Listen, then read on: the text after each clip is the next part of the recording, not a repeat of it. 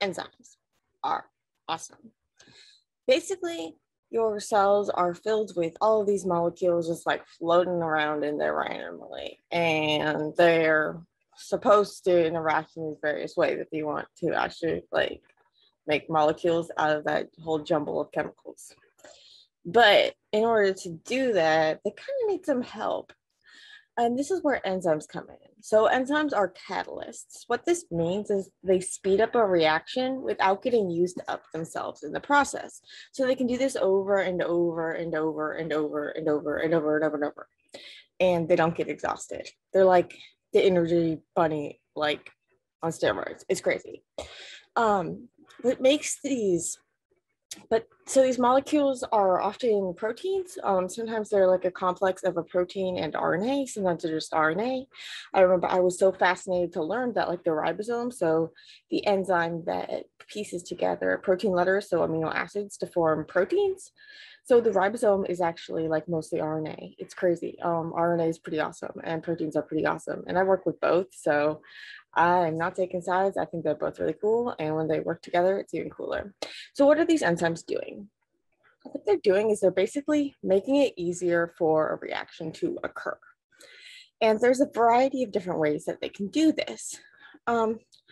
But so in addition to, so we have these molecules like floating around in the cell, remember, and there's all sorts of these molecules. So when we talk about reactions, like in a textbook or whatever, we're talking about like this plus this equals this. And so we're just considering everything in like isolation, how you have just like this amino acid, so this protein letter and this protein letter, and then you join them together and you get a you get a peptide chain or whatever.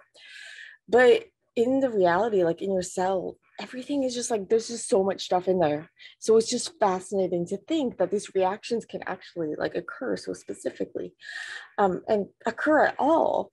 And the main reason for that is these enzymes. So what these enzymes do, like one of the main things, the easiest thing to think about in how they can like catalyze or speed up a reaction is just like simply bringing those things together and kind of like holding them there in place to react. And that brings, and that's not all they do, but that brings up an important concept is that enzymes aren't like forcing a reaction to occur. It's kind of like the whole you can bring a horse to water, but you can't make it drink thing. So enzyme can like bring these molecules together in the right orientation, the optimal conditions and all of these things. But the molecules like don't want to react. They're not gonna. So they don't change like the intrinsic properties of how the molecules like want or don't want to interact. And so when we talk about like this do or don't want to interact, what I'm talking about is like the free energy change.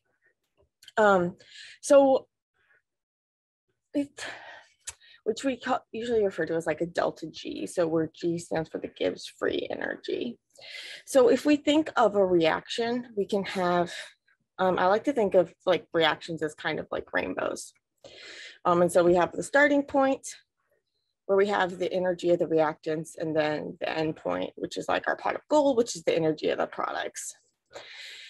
And the reason why it's like this rainbow shape is that you have to overcome this hurdle, like this barrier to this activation energy barrier in order to get to the pot of gold at the other side. So if you imagine like trying to snap a stick, when you're bending the stick, there's going to be that really uncomfy point at the top. And that's like the transition state. And you have to get it to that really uncomfy point. And I like to think of free energy kind of like uncomfiness. So the more uncomfy a molecule is, the higher the free energy. And free energy is kind of like bad in the terms that molecules don't really like. It's kind of weird. Like, I know I anthropomorphize a lot, but it's just kind of how that's my brain's point of reference. So that's how things kind of make sense for me. So sorry if you don't like anthropomorphizing things, but then you're probably not gonna like a lot of my stuff. But anyway, so if a molecule is like uncomfy, it's gonna want to get comfy. And the way it's gonna get comfy is by doing things like breaking or releasing part of itself, or adopting a different conformation, so like a different shape that brings it back to this more comfy stage. So you can see that in this, this is what we call like a state function, this delta G. So when we go from the energy of the reactants to the energy of the products, we have this same change in free energy, no matter what pathway we take between them. So if we have an uncatalyzed reaction, so in the absence of like an enzyme, we're going to have a high activation barrier, and we have the same delta G as if we had an enzyme catalyzed reaction where we have a lower activation barrier. So we have to put in less energy, but we have the same delta G, because when you put in all that energy, you get that same energy back, but you have to put it in first. So you have to invest more money in the process, even though you get that money back. So it's harder for the reaction to occur in the absence of an enzyme. But what's really important to know is that the end result, so the end, like at equilibrium. So basically equilibrium is when you have the same amount of a reaction like going forward and backwards. So it doesn't mean that you have the same amount of products and reactants. That's not what it means. Instead, it means that you have the same amount of the forward and backwards reactions. So if you have take a reaction and you let it go to equilibrium, well, in the absence of an enzyme, that's probably going to take a really, really, really, really long time. But imagine that you do get it to that point, you will have the same proportion of products to reactants as you would if you had an enzyme catalyzed one. So you're not changing the endpoint like amounts of these various things. You're just making it get there a lot faster. And the way, so you're not changing, that's, and what proportion you have of like reactants or products or whatever, that's a function of this like delta G. It's not tipping the scales at the top either. So if you have a big difference in delta G between the reactants and the products, you're going to you're going to favor the formation of the products because it's harder to get all the way back up this hump. If you have a reaction where these are closer together, you're more likely to have it go either way, which is why these reactions can go forward and backwards more often, and you have like a more equal amount of reactants and products, unless you're actually like doing something to actively remove the products because of that whole Le Chatelier's thing. So when you have this enzyme catalyzed reaction, it's important to know that it's bi-directional. It's not tipping the scale one way or another. So when you get to the top of the rainbow, you can go either direction. And the enzyme isn't going to change which direction you're going to go. So an enzyme isn't going to change which direction is like of a reaction, like whether the forward or backward reaction is favored or anything like that. It's just going to make it easier to get to that tipping point. But so sometimes your cells can have reactions where they're basically, where they're basically like unidirectional, but that's because your cells are like doing either, there's such a big difference between like the products and the reactants that it's harder to go back up that barrier to the other side. So if we go back to, so if we think of the potential energy, so this is where that delta G comes from. So you have like the potential energy of the reactants and the potential energy of the products. And so then the delta G is the difference between them. If you have an enzyme catalyzed reaction, you often you provide this activation energy to push it up to this transition state. And then this is given back. And so this is kind of what I talked about before. I just didn't have the right slide up to talk about it. So sorry. But basically the enzymes are lowering the activation energy that you need to put in. But they're doing it in both directions. So when you get to this top point, the reaction can still go either way. However, because your delta G of your products is down here, if it's harder to get back up this transition point from here to here than it is from here to here. And so this would favor the forward direction. But a lot of times the reactions, you don't have this big gap between them. So it's a lot easier. You can go either direction more flexibly. And especially in biochemistry, what happens is we can actually have another reaction add activation energy, such as coupling a reaction to a reaction that uses ATP. So we talked about ATP the other week. And it's like your cell's energy currency. So it's like these negatively charged phosphate groups. I don't think I have a picture of it up here. You have these negatively charged phosphate groups. It's kind of like a clamped together spring. And so it's holding a lot of energy in it. And remember how we talked about how like high energy is kind of uncomfy. So in order to make themselves comfier, they can get rid of one of those phosphate groups and they can give that energy that they release to help make a reaction go. So providing the activation energy needed to get over the barrier. So that's not like directly connected to enzymes. That can happen like with or without enzymes, but like, well, enzymes actually help couple the processes too. But the whole idea of having this activation energy ATP can kind of like help get to that activation energy.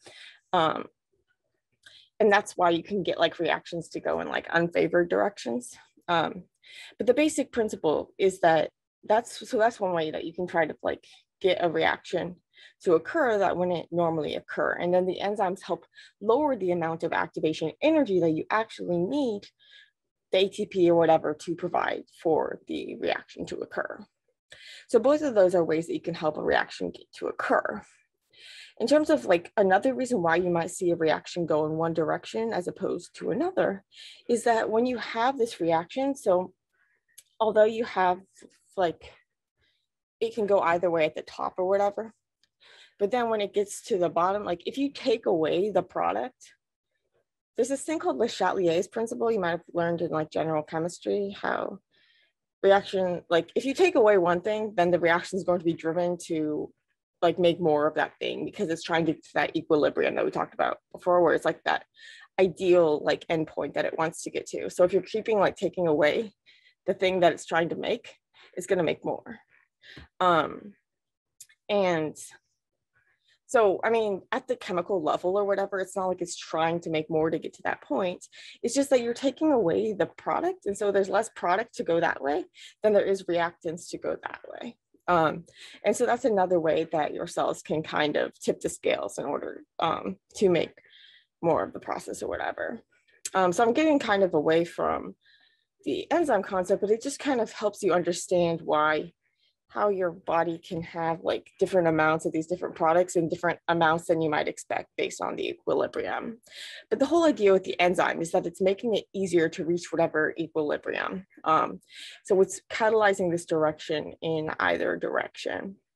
It's just making it easier to get to that point. And so how enzymes do this is often that they stabilize that intermediate state, that like transition state, so that really uncomfy point. So in some like books and stuff, you might hear this idea of like a lock and key mechanism, how an enzyme's kind of like shaped perfectly for the substrate, and then the substrate comes in and then the reaction happens. But that's not really right. It's more of an induced fit. If you had a key and if you had like this lock and key mechanism, sure, it's going to bind really well, but then it has like no motivation for changing, right? So you've just bound it, but it's like if you were to bind your stick and like this, your stick has no motivation to break.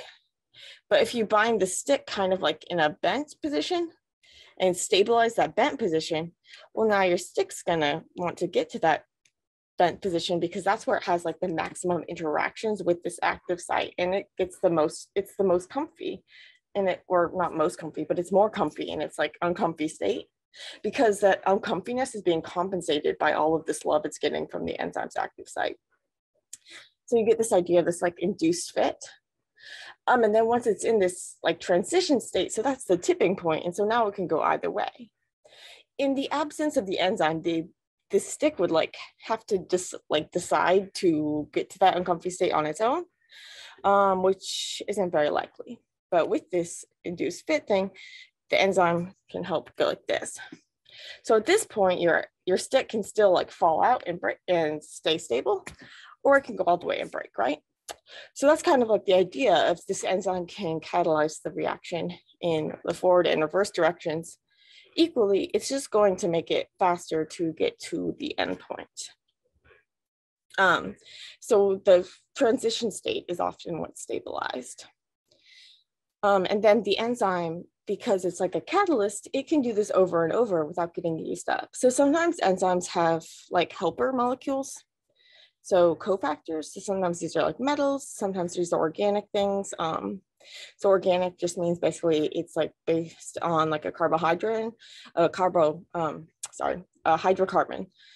structure. So it's like carbon hydrogen based. So a lot of times these are like vitamins. So like vitamin C, vitamin B, various cofactors that can act.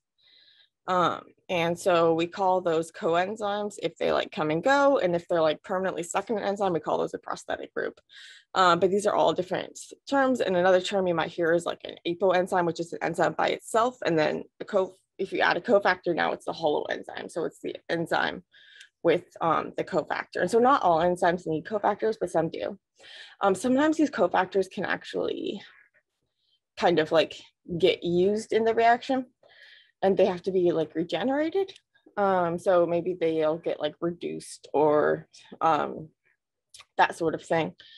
And then they have to be regenerated. But so it's after that regeneration step, then the enzyme is like ready to go again. And so, but the enzyme itself can get used over and over, and that's what like makes them so amazing.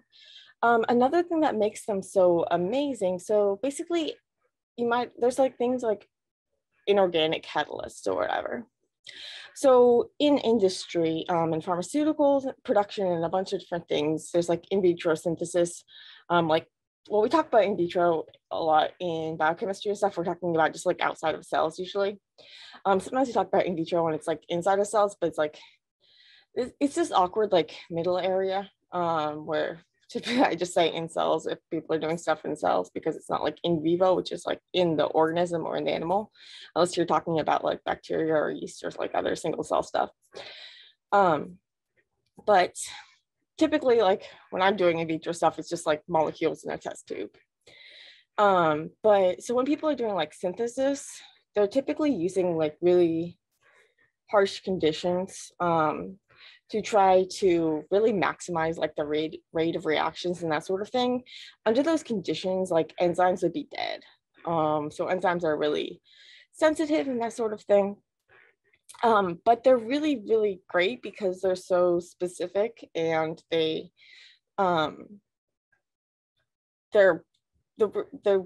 provide the way they're so like specific, and they can even get the right stereochemistry, so like left versus right-handed orientation type of things. The reason why they can do that is because they have all this context from the actual protein. So from having this big protein shape or RNA shape. So basically, just a quick reminder, so proteins are long strings of amino acids, so these protein letters that are linked together to form these polypeptide chains. And then, so these amino acids, they have this generic backbone, and then they have these unique side chains that stick out. And these side chains have these different properties. And so each of these different properties is kind of like, it's influencing how the protein is going to fold up into its final state. And they're also providing these different like groups that can potentially interact and help a reaction occur.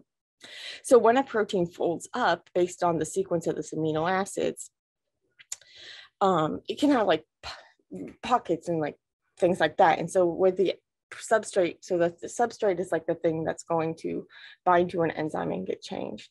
So when a substrate binds, it's going to bind to like a binding site. Like the active site is where the actual reaction is going to be catalyzed.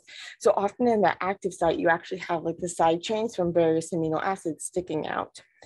And so some of them that are like especially important are like the charged groups, as well as groups with like hydroxyl groups So like serine, methionine, and stuff like they have this OH group that can help interact, but it's often like these also like histidine and stuff that can coordinate metals. So there's various amino acids that can serve these like crucial roles in this active site, but the active site itself is being formed because of like this whole like chain of proteins. So everything's kind of contributing to make it what it is. And so let me get to a different slide. Okay, when I talked about kinases, so kinases are one type of enzyme that add these phosphate groups onto an enzyme. And so you can see here is like one of the strategies they can use is that this, they're doing this, that's holding the ATP in place and the protein substrate in place for the optimal reactions, shielding the charges from one another, and then using the negative, the metal cations and negatively charged amino acids chain. So this is using a basic residue to pull off this protein from the proton from the substrate, and that causes it to attack. So you have this catalytic residue in this active site that is helping make this reaction go, and then it's holding on to these metal cofactors like I talked about before. But all of this is because you have like this whole protein making this binding pocket. And so here in this article, you can see all of these different amino acids, so these things in like these colors that are like actually interacting with, so here it's like an inhibitor that's bound to the active site. But basically, the idea is that the protein itself is getting its structure from this whole chain, and then that within that structure, you have like a specific like active site where the reaction is actually happening. And the reaction site itself is happening mainly based on like those individual special amino acids that are sticking out. But you have this entire context where specific parts of the molecule, say, are binding to one part of the substrate and helping position it in the active site. So it's really a team effort. And this is what makes it so important, like so specific and so orientation specific and all of this stuff, which is actually how I got into today's post, because I was working on a post about the Nobel Prize in Chemistry, which is for these like small molecule catalysts that can catalyze like reactions in like this very specific way. So like right hand versus left hand. So I was writing about how enzymes are so good at this. And I was like, well, I need to talk about enzymes themselves more because they're just so awesome. So that's how I got into this. But so some of the ways that, and I'm just kind of rambling, but there was more stuff I wanted to talk about. So some of the ways that enzymes are able to do their magic is that they can solve a lot of different problems that will make it less likely that a reaction will occur. So one of these is entropy. And so basically that's just the idea that you have molecules just like floating all around and all around. And this is like lowering the probability that they'll collide productively. So in order to actually interact, these molecules actually have to come together. So the enzyme can kind of like bring them together and like clamp them down in the right orientation. So by clamping down, basically, you remember that like active site, or even not the active site, just another part of the molecule, you have a lot of different residues. So in addition to those catalytic residues, which are actually like helping make the reaction happen directly, you have a lot of other residues. So residues, sorry, that's just like the amino acids to the protein letters once they link together, because they've lost this like amino part and the hydroxyl part, because they're connecting through that part. Now these individual, what used to be individual amino acids, we now call these residues, because they're like the residues, so what's left over from the amino acids, because now they're not amino acids because you've lost one of the amino and acid groups. So that's just what we mean by residue. So you often have like even those like boring residues, just like the normal like polar ones that aren't directly interacting or whatever, they can be forming bonds. So these kinds of bonds are like usually non-covalent bonds. And so they are just kind of we call them bonds, but they're more just like partial charge attractions. But you have these attractions that are kind of like sticking the molecules together in this non-permanent way, but kind of just giving them an incentive to stay stuck if they collide. So, and it's crucially, it's doing this in like the right orientation. So like, remember when we talked about the whole idea of like induced fit? So it's making it comfiest in, or at least less uncomfy in a position that would normally be uncomfy. So it's kind of like subtly getting it to adopt the conformation of the shape that's most convenient for the reaction to occur a specific way. So it promotes, this is one of the reasons why you can get like a stereoselectivity, so that whole like left versus right-handed thing, is because you're holding the molecule in a way that promotes the reaction to occur in a single direction, plus your like building parts are also already stereospecific. But anyway, that's for the other post. What else? So the solvation shell. So basically, when you have a molecule in like a solution, so the molecule is like floating around, it's coated in this whole like solution solvent shell. So basically, it's surrounded by a lot of water molecules. So these water molecules allow this like substrates or whatever.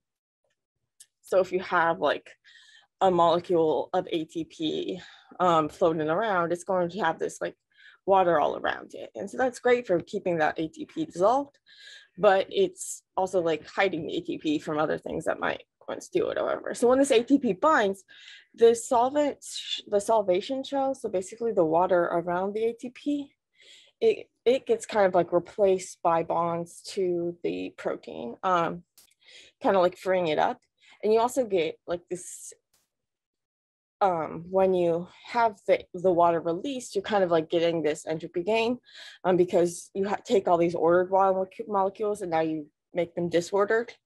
And so that increases entropy, which is actually like, nature likes that. It's like one of the laws of thermodynamics that increase in entropy is good or whatever, like molecules like to be free. And so when you make them freer, then they're happier. Okay. So then we have the whole stabilization thing. You also, a lot of times reactions have like unstably charged intermediates. So a lot of times, for example, you have a group getting like attacked and then it has like too many bonds and then it's like weirdly charged and all of this stuff. And so enzymes are able to like loan protons or electrons. So like negative or positively charged subatomic pieces. And they often do this with the help of metals. So they often act as like chelators. So a chelator is something that binds down. It's like a metal biter or whatever. And so it is holding down on this metal ion. So an ion is just a charged particle. And this is allowing it to kind of stabilize like awkward intermediate states and charged products. And so, yeah, so that's why metals are often cofactors. Sometimes with enzymes, you get something called covalent catalysis, where the substrate is actually making like stable, like covalent bonds with the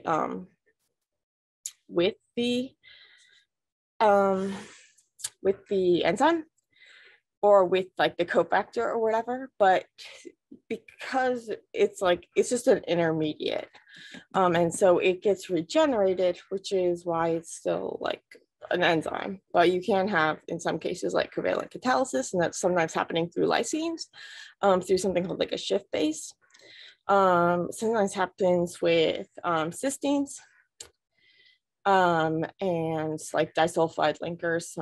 So too complicated stuff to get into here, but those are just some of the concepts that are important for just kind of thinking about enzymes in general.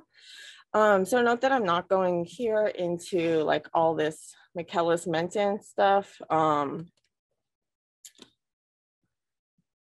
I have posts on that if you're interested, but I don't want to go into all of that. But that's just like a basic way you can, it's talking about enzyme kinetics, so how fast reactions occur.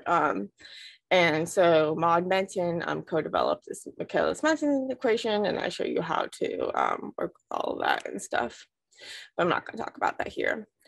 But kinetics deals with how fast a reaction occurs, whereas like thermodynamics is going to tell you about like that endpoint. So that's based on like a delta G and that stuff. So basically different enzymes can speed up reactions like faster or slower or whatever. But remember, the enzyme isn't changing the endpoint, so it's not changing like the thermodynamic stuff. It's not, because you have that whole state function where the beginning and the end point are what matters. It's just making it like a shorter rainbow and not actually changing the energy of the reactants or the products.